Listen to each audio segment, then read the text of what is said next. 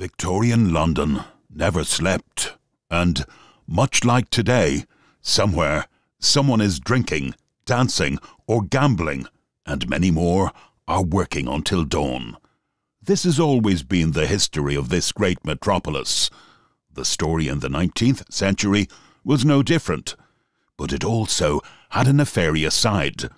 When shops had long since closed and the roar of the streets had died away, many remained awake. The working poor, labouring by candlelight, perhaps stitching, merely to survive.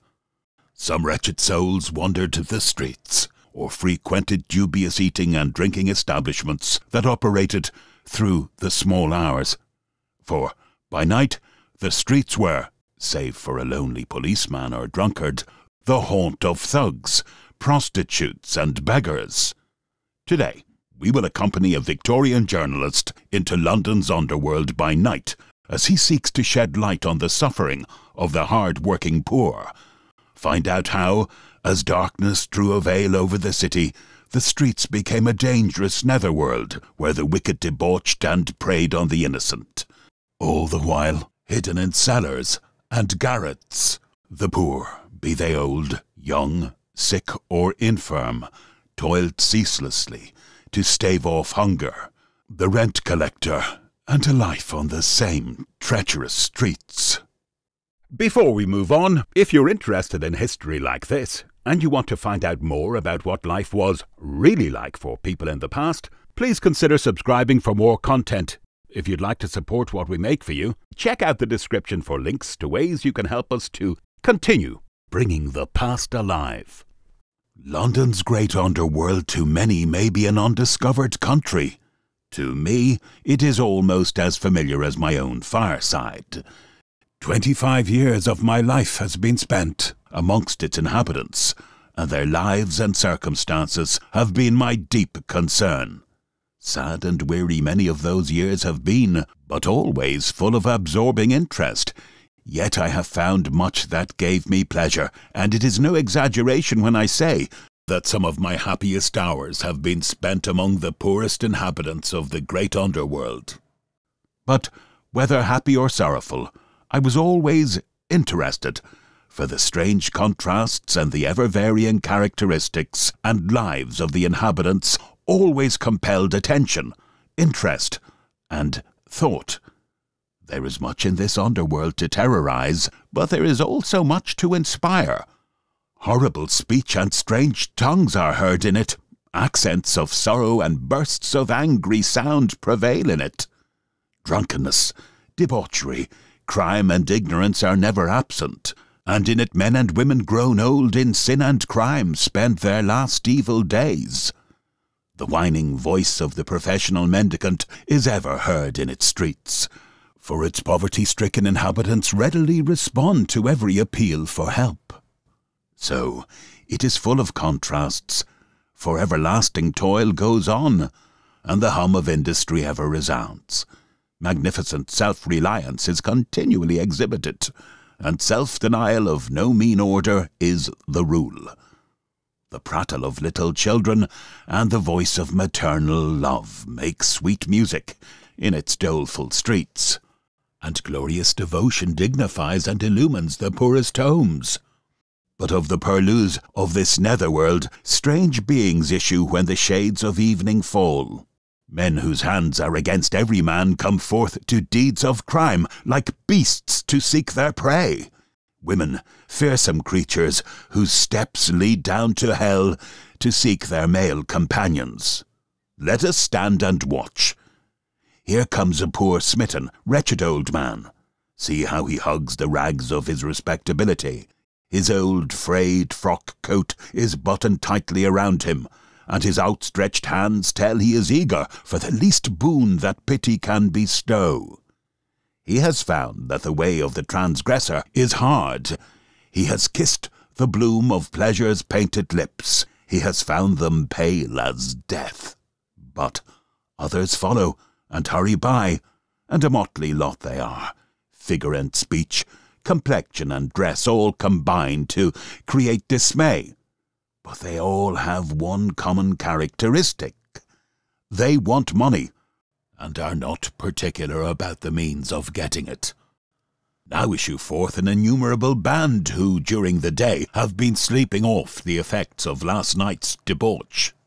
With eager steps, droughty throats, and keen desire, they seek the wine cup yet again. Now come fellows, young and middle-aged, who dare not be seen by day, for whom the police hold warrants, for they have absconded from wives and children, leaving them chargeable to the parish. Here are men who have robbed their employers. Here young people of both sexes who have drained Circe's cup and broken their parents' hearts. Surely it is a strange and heterogeneous procession that issues evening by evening from the caves and dens of London's underworld. But notice, there is also a returning procession, for as the sun sinks to rest, sad-faced men seek some cover where they may lie down and rest their weary bones, where perchance they may sleep and regain some degree of passive courage that will enable them, at the first streak of morning light, to rise and begin again a disheartening round of tramp, tramp, searching for work that is everlastingly denied them. Hungry and footsore, their souls fainting within them, they seek the homes where wives and children await their return with patient but hopeless resignation. Take notice, if you will, of the places they enter, for surely the beautiful word home is desecrated if applied to most of their habitations. Horrid places within and without, back to back and face to face they stand. At their doorway, death stands ready to strike. In the murky light of little rooms, filled with thick air, child life has struggled into existence.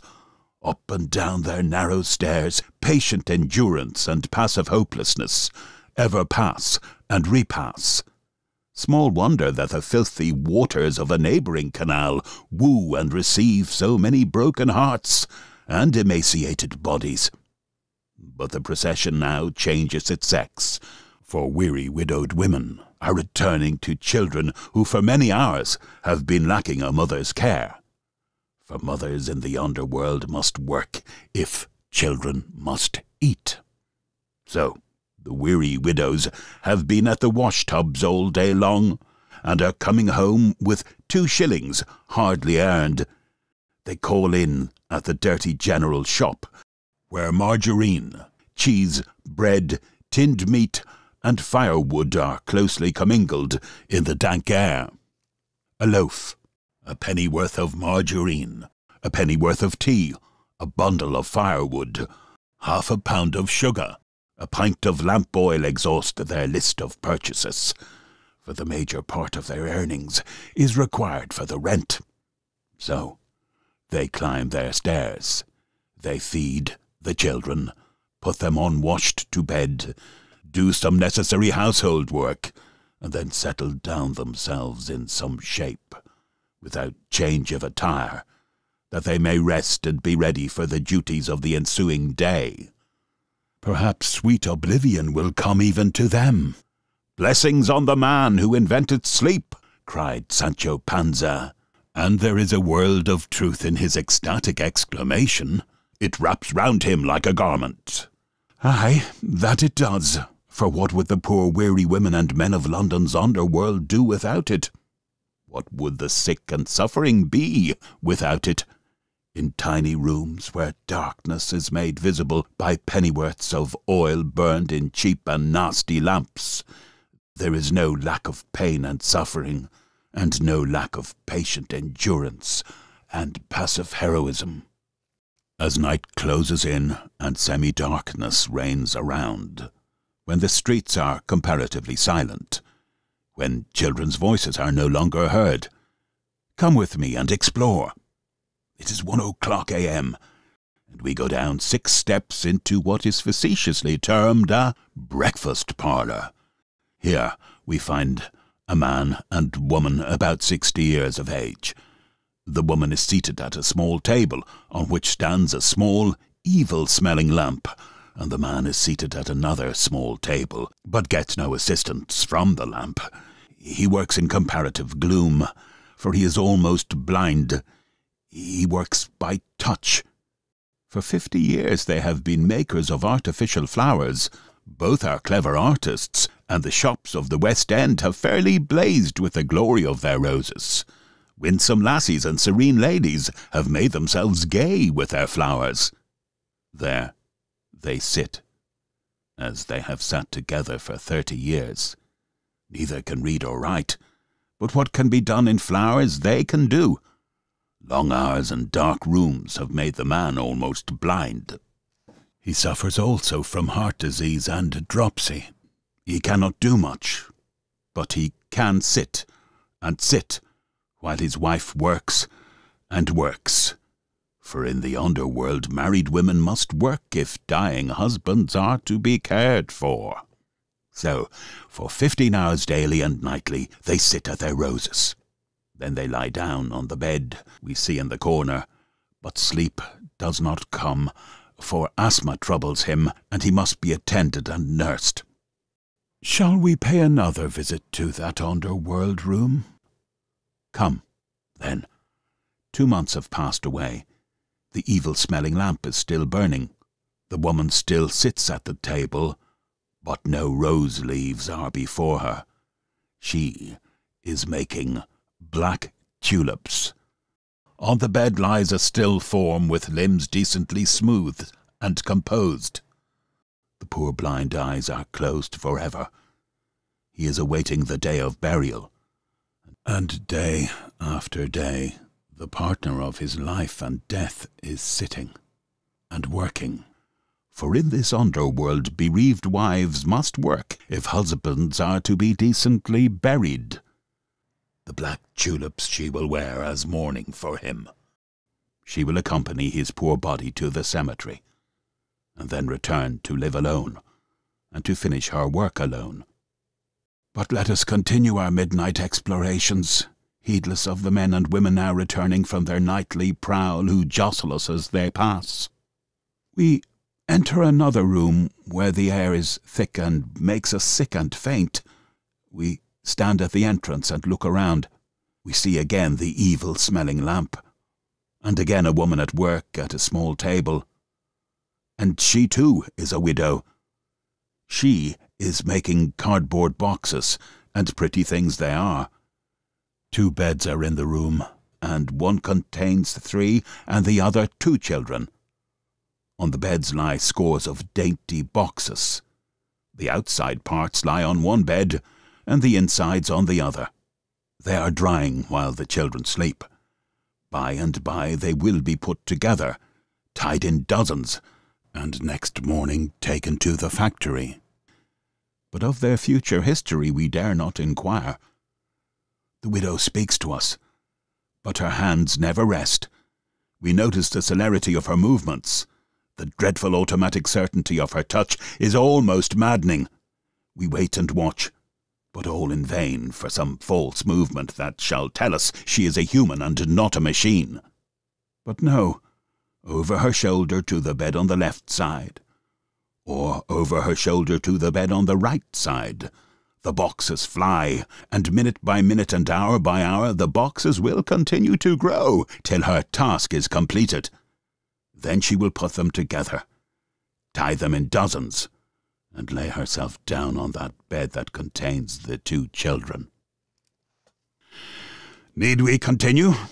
I think not. But it may give wings to imagination when I say that in London's underworld there are at least 50,000 women whose earnings do not exceed 3 halfpence per hour, and who live under conditions similar to those described. Working, day and night, when they have work to do, and practically starving when work is scarce.